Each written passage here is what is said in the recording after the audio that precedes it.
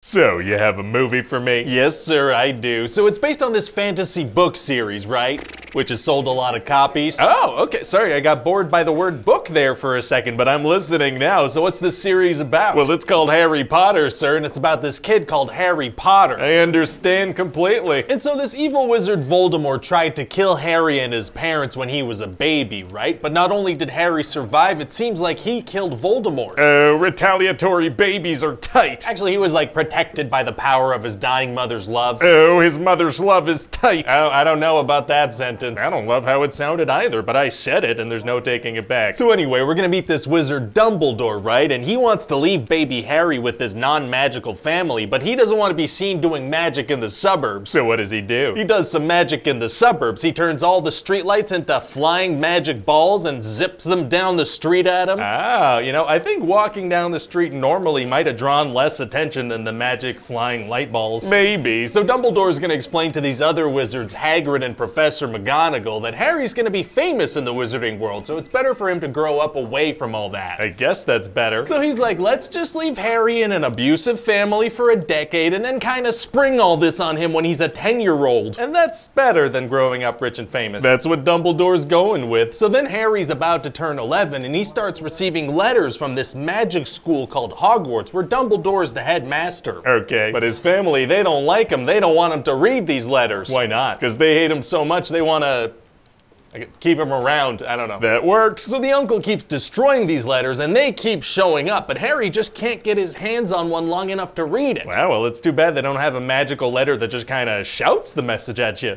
Well, no, actually they do have that. Those are called Howlers. Oh, sounds like maybe they just could have sent him one of those. Well, we don't introduce them till a future movie, so that's as good as them not existing right now. That makes sense. So anyway, then that Hagrid guy shows up and tells Harry that he's a wizard and takes him away from his family. Very exciting. So Hagrid brings him to get all the stuff he needs for school, like he gets an owl named Hedwig. Oh, Hedwig. Yeah, he's super cute. Don't get too attached. What? Oh, and also Harry has to get a wand, right? So he goes to this place called Ollivander's and just destroys the place. Does he get in trouble? No, that just kind of seems like this guy's way of doing things. Just let children destroy his stuff until they find a wand that works. Interesting business model. So anyway, eventually Harry gets on the train to Hogwarts and he meets this kid Ron Weasley and he's got a rat on his crotch. Oh my god. Oh yeah, no, it sounds gross, but in a later movie we're gonna find out that the rat is actually a middle-aged man disguised as a rat. Oh, that's so much worse. Oh yeah, I guess that is worse. Anyway, turns out Ron's poor, so Harry buys all the candy on the cart for just the two of them. Okay, kind of a jerk move actually. What if the other kids on the train wanted some candy? Well, that's too bad, because Harry's rich and rich people get what they want. That is true, yeah. And then they also meet this know-it-all Hermione and they get to Hogwarts together. Oh boy, and what happens there? Well, this Draco Malfoy kid wants to be Harry's friend, but he's super mean to Ron, so Harry's like, no thank you. Oh, okay, that's a nice move. Yeah, so he chooses to be friends with Ron instead, who's so mean to Hermione that she cries in a bathroom. Oh my god. So then all the new students get sorted into these 4 houses, one of which is just for the evil kids. Why would they have that? And then the school year begins. Wow, so what kind of stuff are they gonna do? Oh, just all kinds of life-threatening things. Oh, very dangerous. They also celebrate Christmas. Wizards celebrate the birth of Jesus Christ. Yeah, Even though a lot of his miracles are things they learn as 11-year-olds, turns out the wizarding world developed the same religious practices as non-magical people. Huh. So anyway, throughout the movie, they start suspecting that this evil-looking Professor Snape is after this magical stone. How is it magical? Now, this freaking thing can make you immortal, and they see Snape doing kind of sketchy things, so they think he wants to bring Voldemort back to life. What kind of sketchy stuff? Like at a certain point, it seems like he's trying to make Harry fall off his flying broomstick, so Hermione sets him on fire. Holy, she just straight up murders a guy? No, just like his robe, it's okay. Oh, okay. But at the end of the movie, we're gonna find out it was actually this Professor Quirrell guy who was trying to jinx the broom, and the fire made him lose his eye contact. Why didn't he just restart the jinxing after the fire was out? I don't know. Fair enough. So eventually they find out that the stone is actually in Hogwarts and a bunch of professors put spells to try to keep it safe. Okay. And so Harry and Ron and Hermione, they decide they need to stop Snape from getting getting it. So what are some of these challenges? Well, the first one is a giant three-headed dog that you need to get past to get into this little trap door in this little room. They kept a dog locked in a room for a full year? That's